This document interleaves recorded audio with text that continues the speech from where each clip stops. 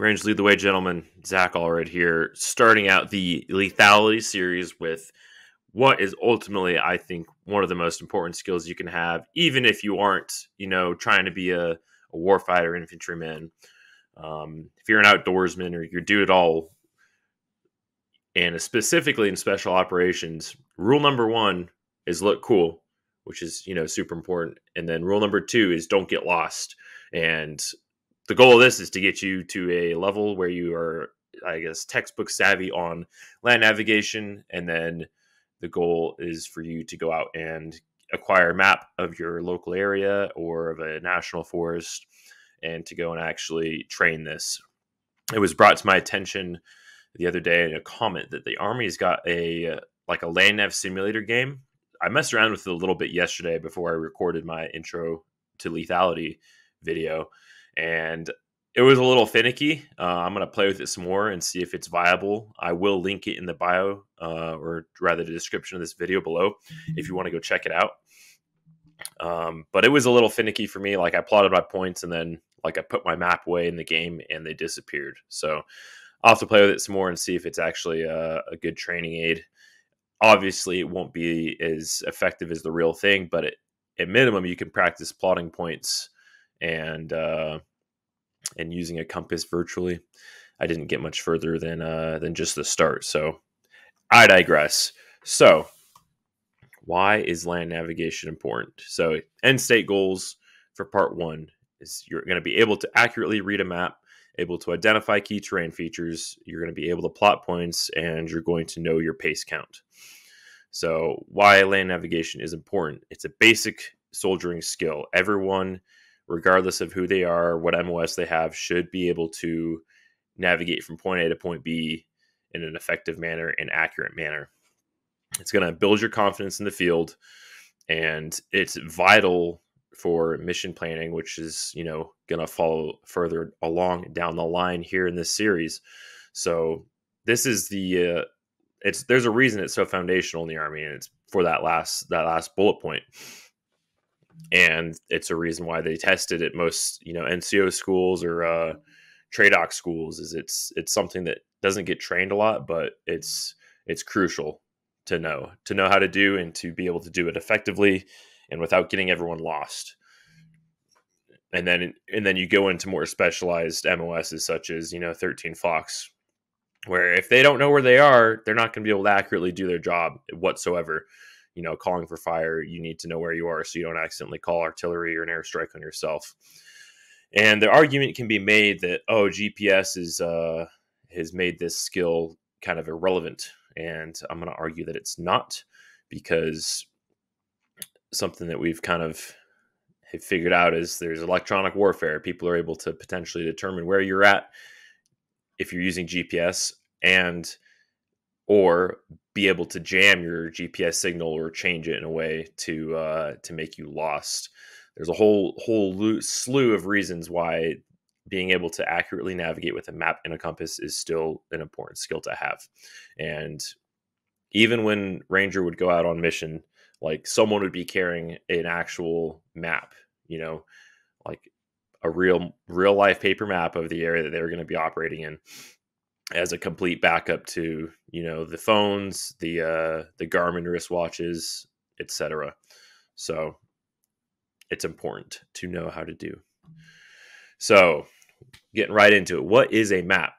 The definition, textbook definition, a map is a geographical representation of the Earth's surface drawn to scale as seen from the top down. And there are many different kinds of maps. You got road maps, you got atlases, you've got, just your basic wall maps and whatnot. This series is going to be focused on the topographical map because that's what you're going to be using. So there are a bunch of different kinds of map scales. So the smaller the number on the right, the larger the scale of the map.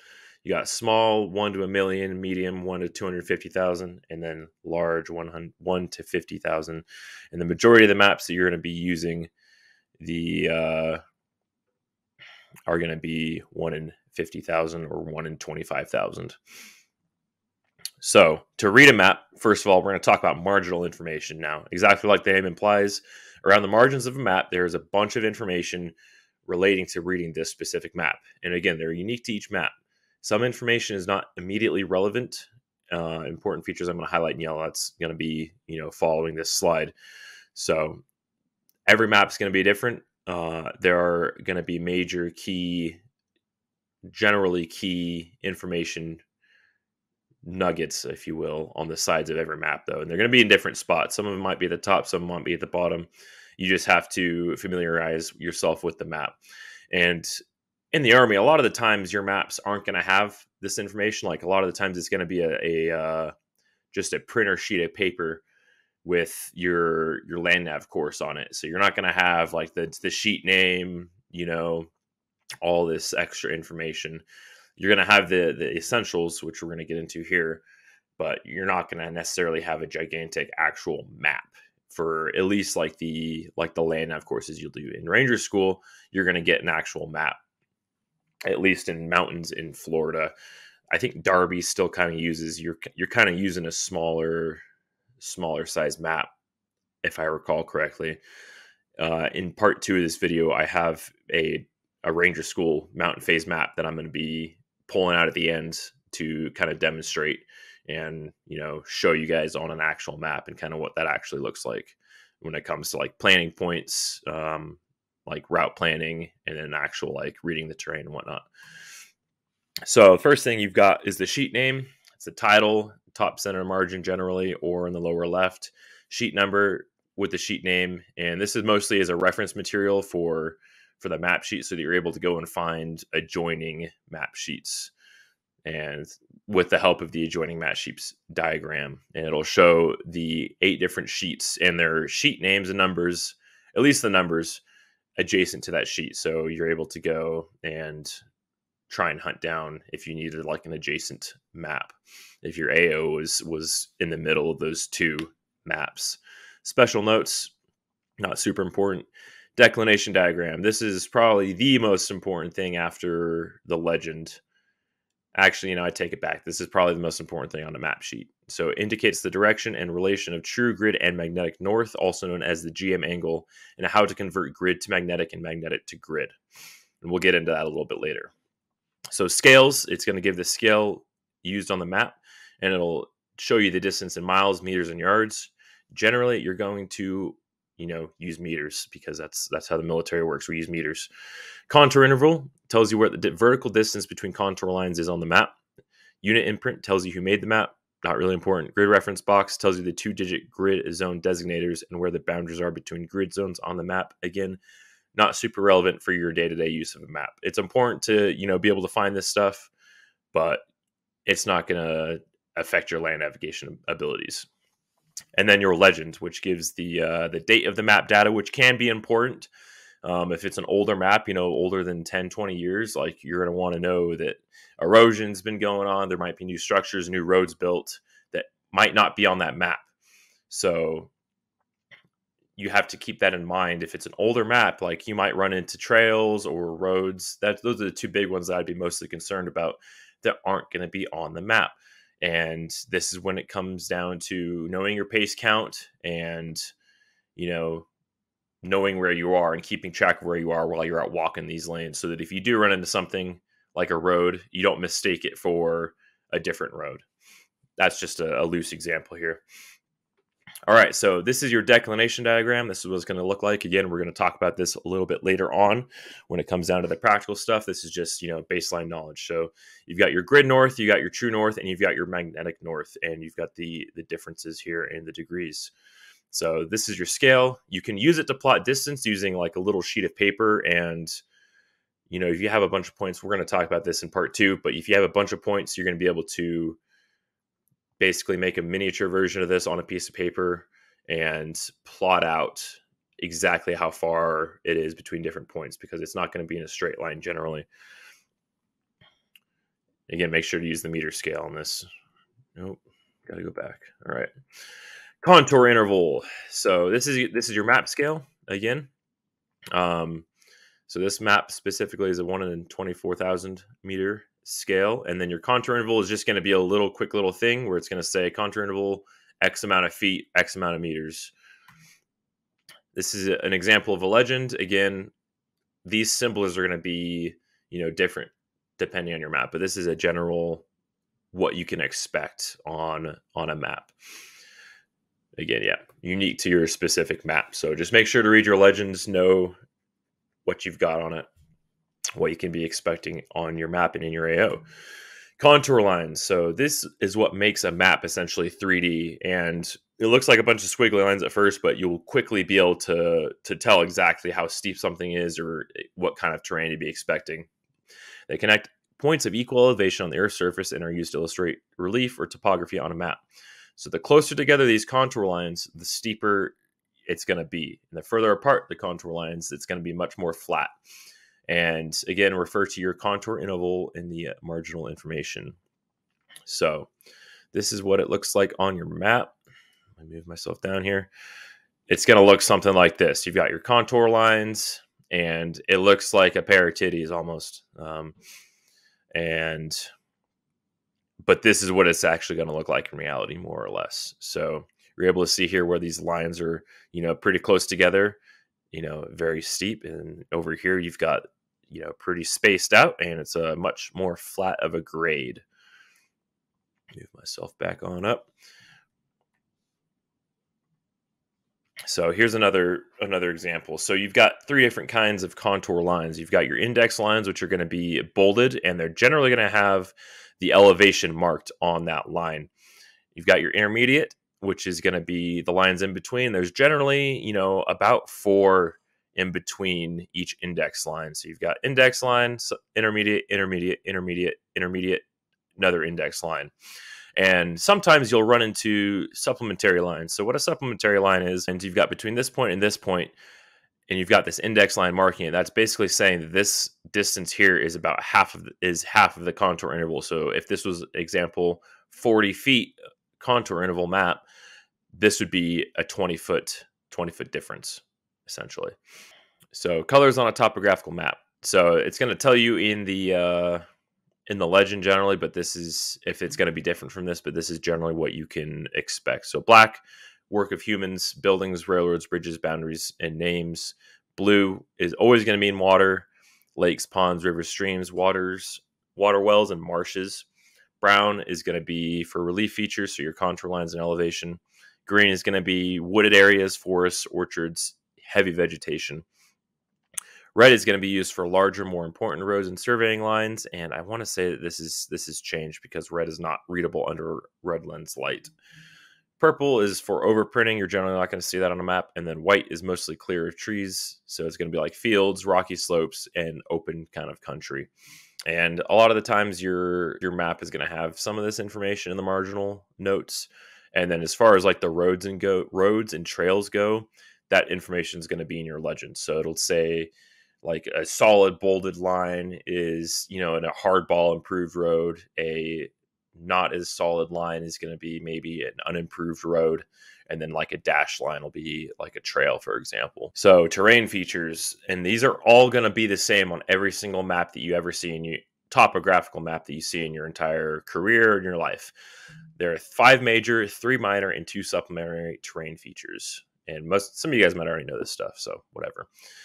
Major terrain features: you got hill, valley, ridge, saddle, and depression, and a mnemonic to help you remember this is a Hidden Valley Ranch salad dressing. This is a hill. A hill is a point or small area of high ground. When you're on a hilltop, the ground slopes down in all directions. So you'll see these concentric rings getting larger and larger, and then the smallest one at the top is going to be the top of your hill. And generally, hills are going to be either named or numbered on your map. Valley is a reasonably level ground border on the sides by high ground. A valley may or may not contain a stream. Contour lines indicating a valley are U-shaped and tend to run parallel a stream before crossing it. So we've got your high ground here. It's sloping up a little bit this way as well, and you've got a water feature down in the bottom here.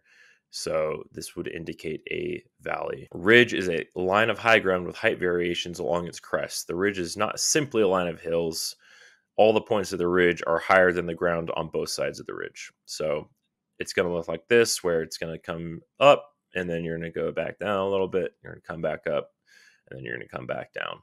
So again, pay attention to your contour interval, and then you're able to identify this. So a saddle is a dip or a low point between the crest along the crest of a ridge. A saddle is not necessarily the low ground between two hilltops. It could just be a break along an otherwise level crest. So this is a great example of a saddle. And then coming back here, technically these spots here, are also saddles. Depression is a low point or hole in the ground surrounded by all sides with higher ground. And generally these, when you see like hash marks like this, the hash marks are going to be pointing towards the low ground. These aren't super common to see on maps, honestly. It's generally not always marked, and it's kind of a rare thing to see. But you've got a spur, which is a short, continuously sloping line of higher ground, and it's usually going to be coming off of the edge of a ridge or on its way up to like a hilltop.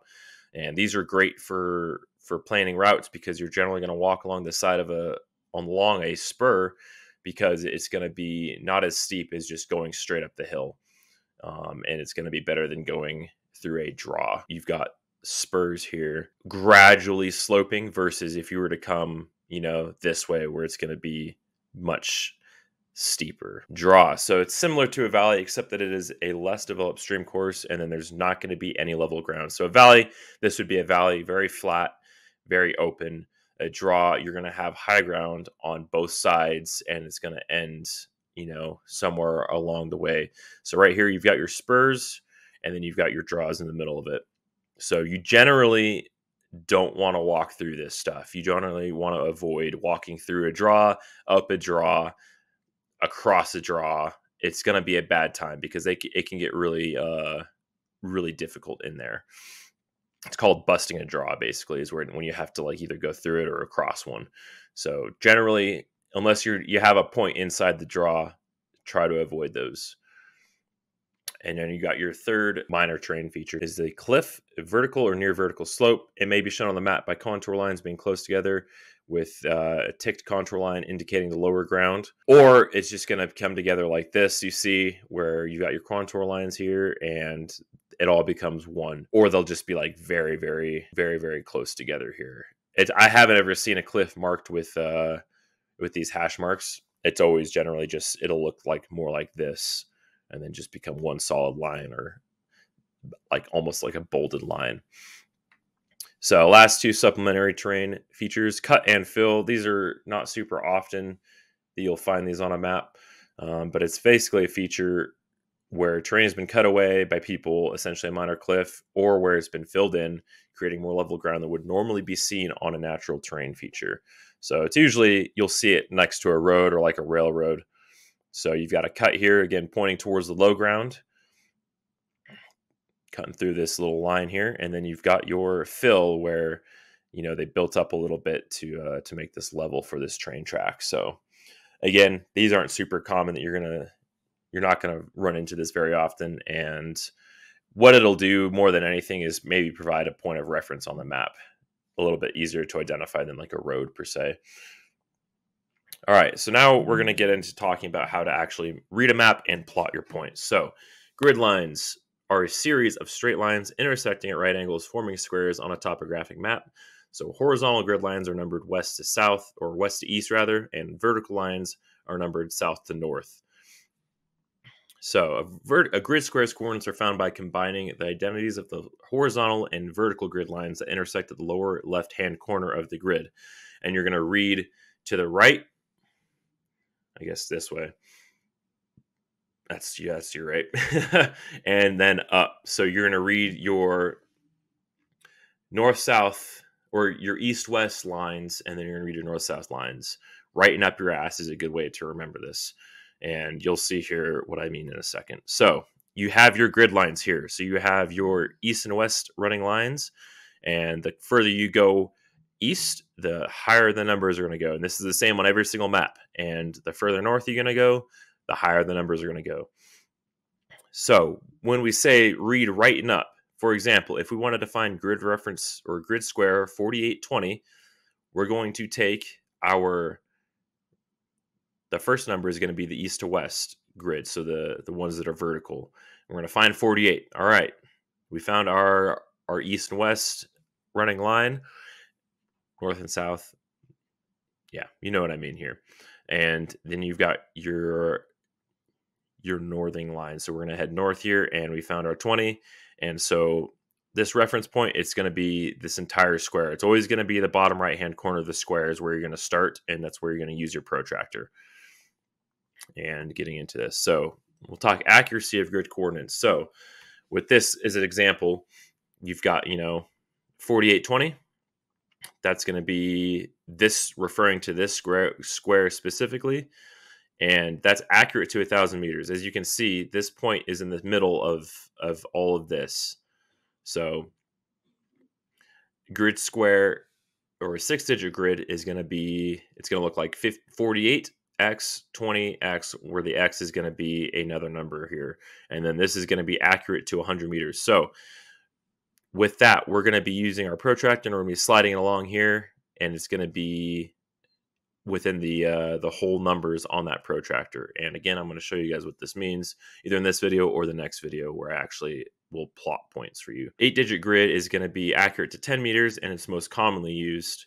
And then you have your 10-digit grid, which is accurate to a meter, and that's generally not as commonly used. It's going to be very, very difficult without the use of a GPS to find an exact 10-digit grid. The grids you're going to get in LandNav as well are going to be 8-digit grids. Plotting a grid coordinate, you're going to first determine the scale of your map, and you're going to find the closest scale to use on your protractor. And that's going to be pretty easy. You're just going to match your protractor triangle with the grid square. And again, if this is sounding confusing to you at all, I'm going to show you exactly what it looks like on a real map.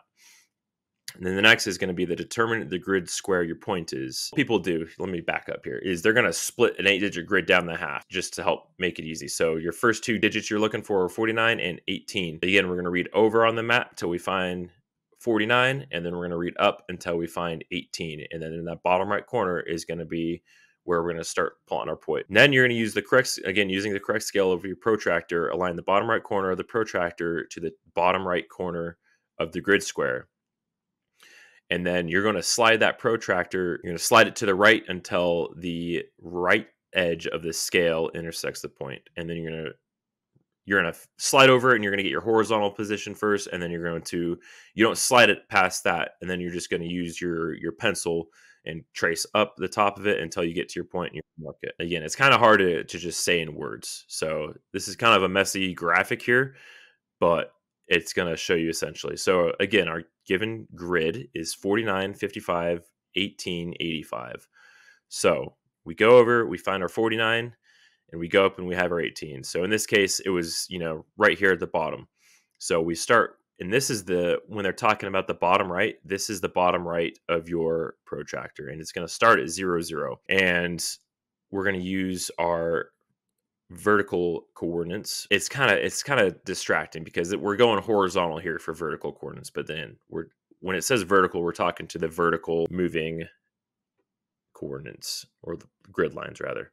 So 55, and it's kind of blurry here, but we're going to find the 5, and there's going to be an intermediate line here, and we're going to line that up with the bottom right corner of our grid square, and we're going to hold it there. And then what we're going to do is our next number is 85. We're going to come up the side of the protractor here and find the 8 and the 5, and then that's where our point is. Map scale here wasn't really important. It's a little bit faster just to, match the grid square to your grid triangle. That's or your protractor triangle, that is. So 1 in 50,000, this is the 1 in 50,000 triangle. All right, now we're going to talk about GM angle and the types north.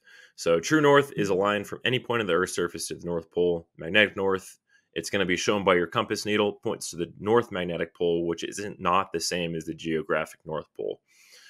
Grid north is the north that map makers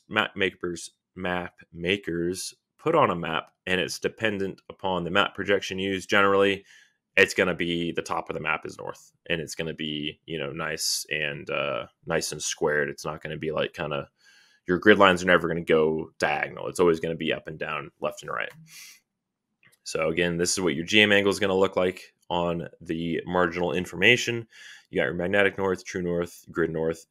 Grid north is always going to be straight up and down, like 99.9% of the time. I don't think I've ever seen or heard of a map where the grid north is, off to the side like true or magnetic north is. We need to know the difference between magnetic and grid angles. This is super important for getting accurate azimuths, and depending upon your map, you're going to, refer to the declination diagram in the margins. There are some places in the world where the GM angle and the conversion isn't extreme. So you're not going to really need to, if it's off by, like 1 or 2 degrees from each other, like you can safely, it's safely within the margin of error when it comes to this stuff. However, that's not the case for most places in the world. Most places in the world, you are going to have to do the conversion. So converting magnetic and grid angles. Using the declination diagram to convert a grid azimuth to magnetic azimuth, you will subtract the GM angle, so 21 degrees. So if we had a grid azimuth, mapped out on our map with a protractor of 45 degrees, and we wanted to convert it to a magnetic azimuth to actually walk between these 2 points, we're going to subtract the GM angle. So 45 minus 21 leaves us with a degree and a heading of 24 degrees northeast, roughly. So now if we took an azimuth with our compass, and we're,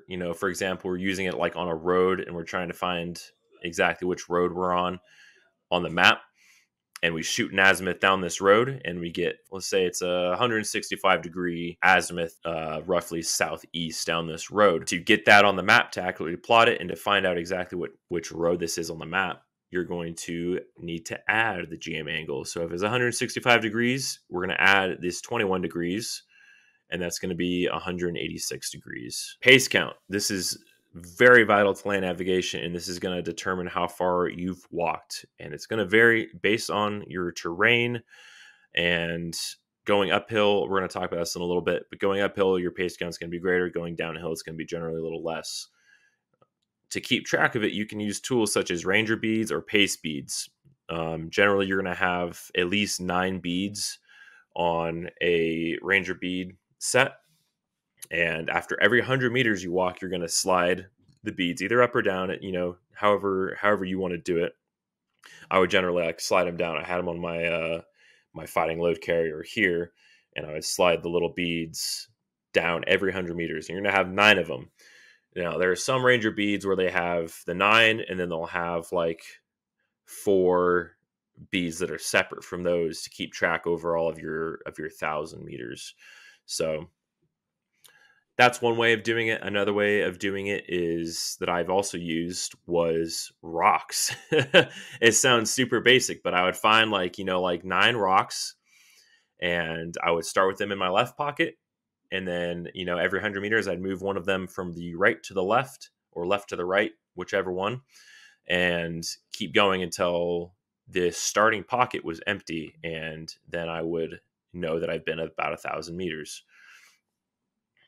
Or once it was empty, I would go another 100 meters rather, and then I would know that I've been 1,000. So there's different ways of doing it. There's a lot of people out there that hate on the ranger beads. But I'm telling you, when you're in these selection courses or when you're out in ranger school and you haven't slept, it's going to be very hard for you to keep track of your pace count and exactly how far you've gone. Again, if you're doing short distance movements, like less than 1,000 meters, like you don't really need to use them. This is more of when you're walking for, more than a couple K, you're going to want to keep track of it accurately with a pace count. So here's how to find your pace count. All land nav courses you do in the Army are going to have a pace count area, and it's going to be accurately marked. It's generally going to be on a flat piece of road, and it's going to have a start and end point. And even if you do know your pace count, it's recommended to do this because it might have changed, or you might be wearing extra equipment compared to the first time you took your pace count. If you don't have access to the land nav course, or you just want to do this for fun, you're civilian, you can use one of those measuring wheels. You're going to measure and mark out 100 meters in a straight line with one of those, like on a roadway or something. Or I think the best method is to go to a high school track, after hours, or like a public track, and use one of their straightaways. So this is a track. Sorry for the kind of shitty graphic, but you're going to go to you're going to want to choose the 100-meter start line. This is going to be marked the best, and you're just going to walk until you hit the finish line, using the method I'm going to talk about here. Don't do it on the curves. It can be a little different because you're going to have to use these, you'll have to use these freaking arrows as that marks 100 meters here, but just use the straightaway. You're going to want to walk at a normal speed. Don't overthink it. Just, normal pace.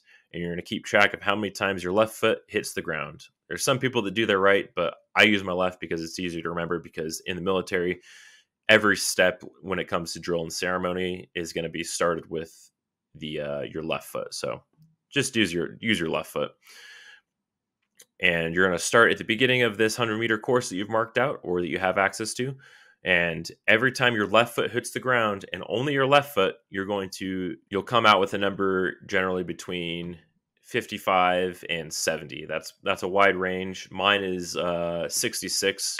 That's pretty consistent across the times that I've done land nav. 66 steps is 100 meters for me. It's pretty accurate for me. And you're going to want to do this at least 2 more times.